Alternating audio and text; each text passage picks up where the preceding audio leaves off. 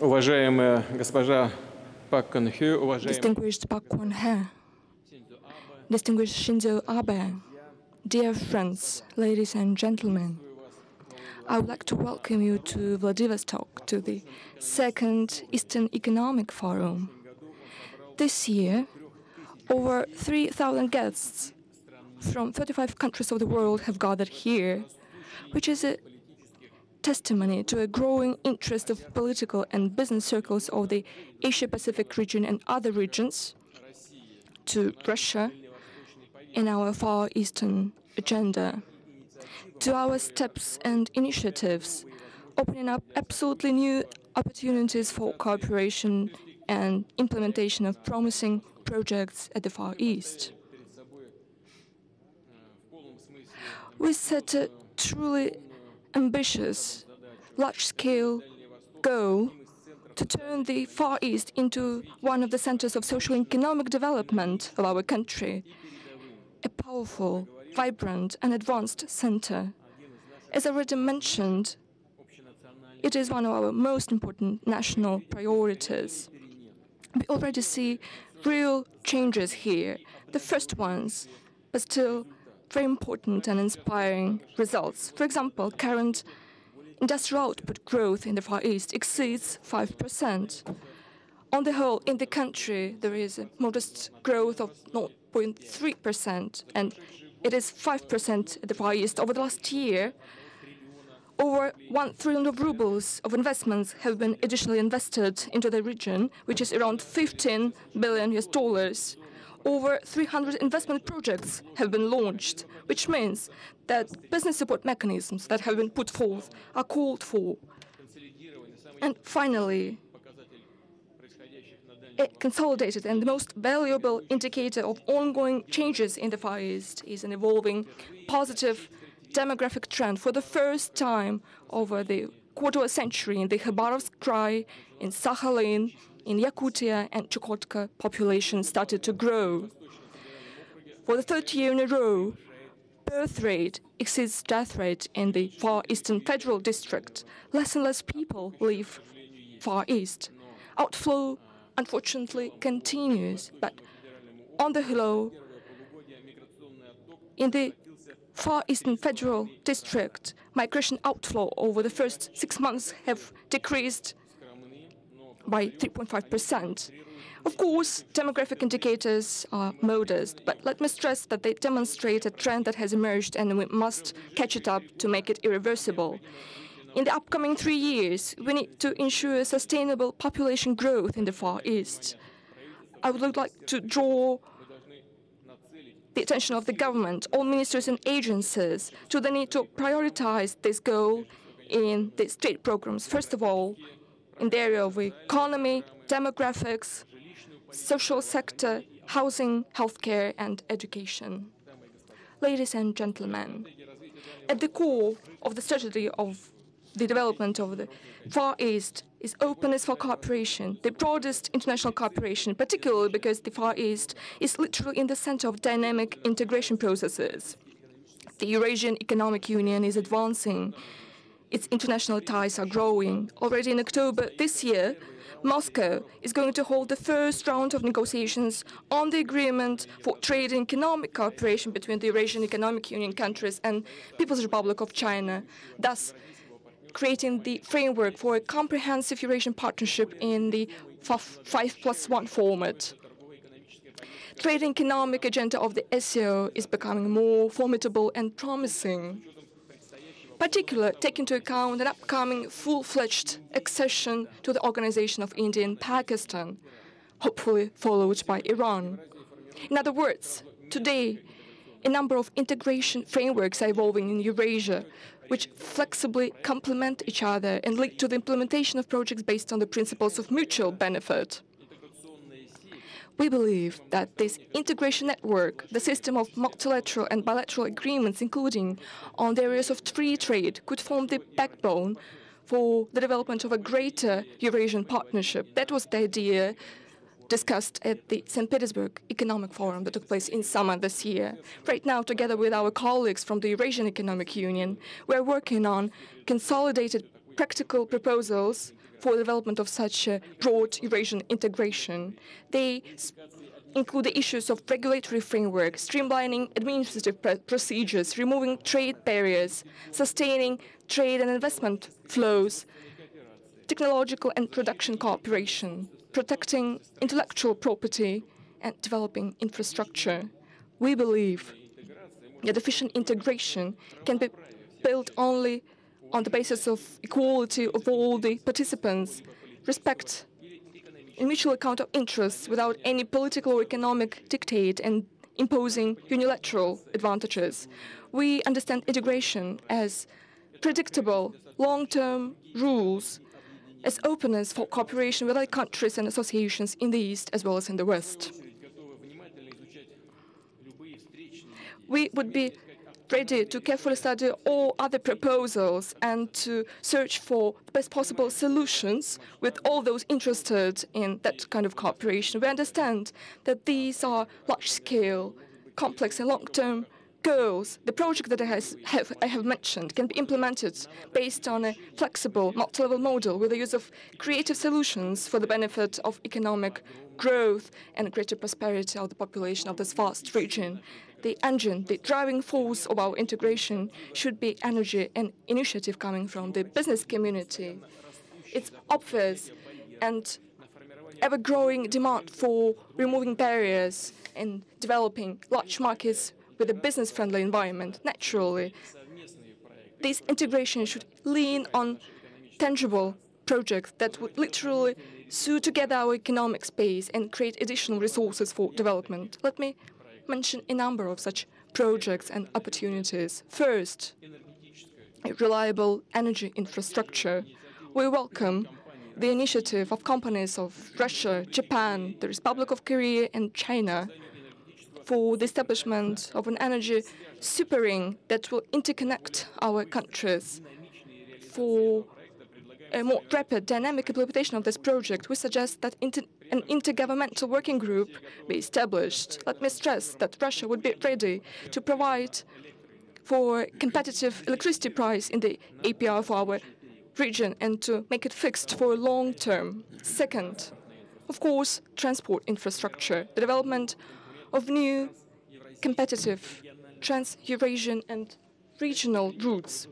As an example, let me cite transport corridors Primoria 1 and Primoria 2, which let, over a shortest period of time, deliver cargoes from the northeastern provinces of China to the ports in the south of the Primorsky Krai, as well as the construction of the Russian part of the transportation route Europe-West China. These initiatives, as well as many other transportation routes, are going to be discussed at the Presidium of the State Council. Third, we live at the age of information societies, rapid development of digital, telecommunication, and internet technologies. We need to use these opportunities for the interests of cooperation so that power bodies, companies of our countries could do their job and cooperate in a convenient digital format. Thus, common space of digital economy could be formed. I'm talking about legal and technological conditions for electronic cooperation. I tasked the government to come up with a detailed action plan on the field, particularly because certain achievements have been made in this field. The Eurasian Economic Commission is already working on the development of an integrated information system for cooperation in the area of transport, foreign trade, customs, veterinary, tax, and other procedures. Fourth, we need to create human resources and technologies for the future. Thus, we invite partners to join the development of an international science, education, and technology cluster at the Ruski Island. We are going to develop the startup support system, including venture capital financing. We are planning to set up a network of labs for joint scientific research, develop modern business infrastructure, including business and exhibition centers. We're interested in foreign professors and students coming here, research creative project teams from other countries working here. As far as I know, 2,500 foreign students study here on the site of the Far Eastern Federal University, dozens of professors from other countries. Together with my colleagues, we have attended the official ceremony for the launching of the Far Eastern Oceanarium. It's not just a commercial center, it is a scientific, educational, awareness-raising center where we do hope there are going to be well-established cooperation at the level of leading scientists coming from the region, the whole world, who study the biology of the sea. I tasked the government to speed up the development of a comprehensive program for the development of the Ruski Island. Ladies and gentlemen, the projects that I have mentioned reflect the variety of opportunities for joint cooperation in the Far East. In order to make it a center of attraction for integration, the platform for cooperation, the most favorable conditions are being fostered. For example, from the 1st of October, in the free port of Vladivostok, there's going to be a single window mode introduced for all those passing the state border. There's going to be an around-the-clock mode for the border checkpoints and electronic declaration. Yesterday, I met the representatives of the business community. I know that there are certain problems, outstanding issues, but we've listened to your comments. We are going to improve our efforts. For example, the government is already working on facilitating the procedure for visa issuance for foreign citizens arriving in the free port. Our plan is to settle all the formalities through the internet portal of the Russian Foreign Ministry and to receive an electronic visa. By the way, the free port regime, in addition to Vladivostok, has been extended to yet 4 more harbors of the Far East: Varnina in the Khabarovsk Krai, Korsakov in the Sakhalinsk region, Petropavlovsk-Kamchatsky in the Kamchatsky Krai, and Pavak in Chukotka.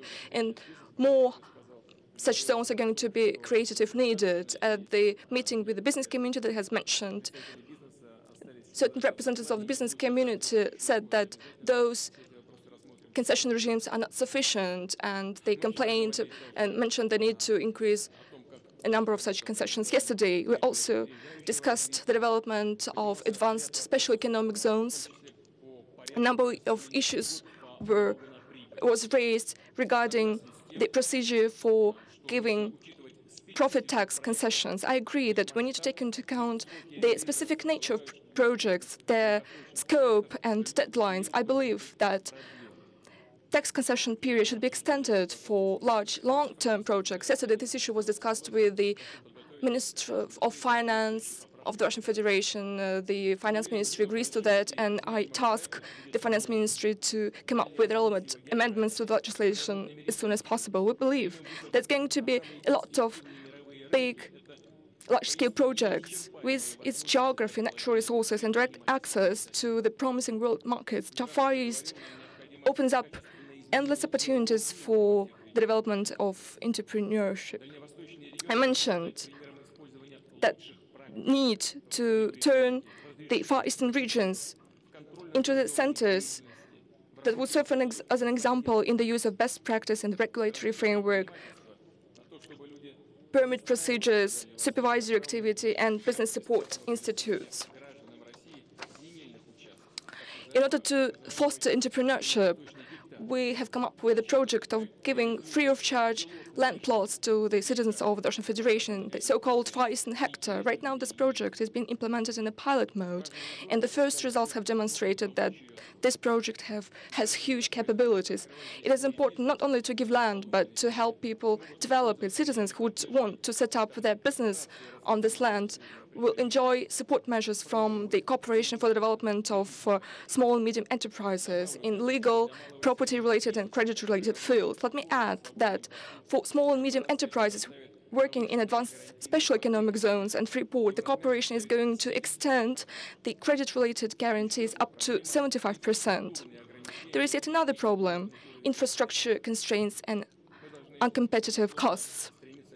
Of course, we need to remove this burden from the business community to let them increase their returns and make their projects more efficient, to give them wings, so to say.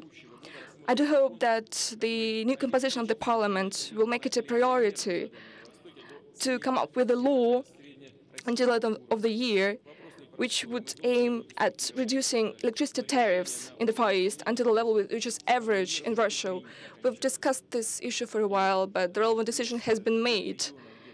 In the regions where tariff is clearly overestimated, where it is a barrier to the development of business and it worsens the day-to-day life of citizens, the situation should be corrected as soon as possible.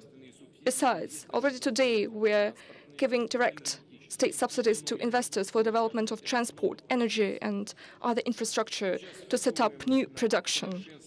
Right now, we're working on improving yet another support mechanism. Investors who independently build external infrastructure for new production will receive this support from the state. I'm not going to give all the details because there are different proposals on the table there under discussion, and hopefully a final decision will be made. At the same time, we need to let companies attract affordable financial resources.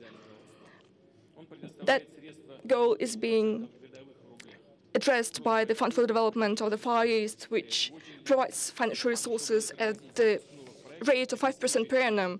The demand is high, entrepreneurs are literally standing in the line, and in order not to create barriers to launching new projects, we need to address the issue of additional capital top-up of the fund. And naturally, we are faced with a task to develop financial and investment infrastructure in the Far East.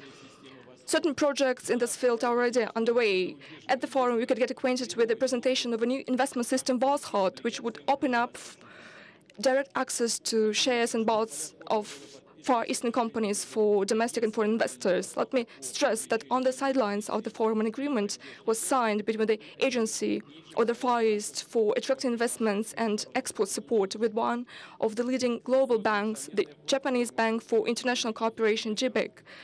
Joint platform is going to be established to attract Japanese investors to the advanced special economic zones and the free port. A good example of mutually beneficial investment cooperation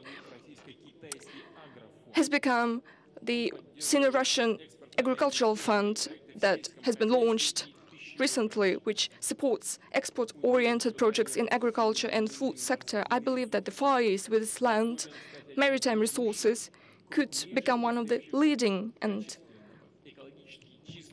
largest suppliers of qualitative, environmentally friendly food for the Asia-Pacific region, where over 60% of the global population live.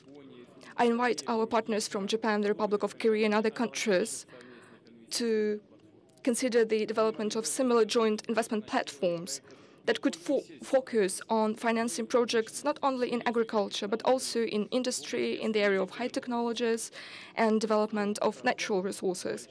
In other words, in sectors that have enormous capabilities. However, we need to interconnect access to our natural resources with investments to their processing, and task the government to come up with such a mechanism and implement it for the Far East. The approach should be very simple.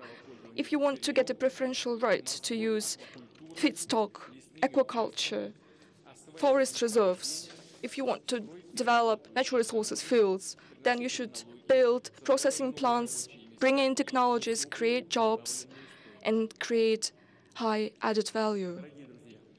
Dear friends, the future of the Far East is inseparable from the future of Russia. That's what our ancestors believed in, who developed Far Eastern lands and brought glory to their fatherland.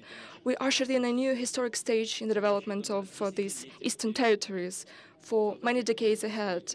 The tasks we are faced with in the Far East are unprecedented in their scope and significance. We fully realize our enormous responsibility to the people of Russia and future generations. I believe in the implementation of all the plans we have set forth, and I'm confident in the success of our Far East. I thank you for your attention.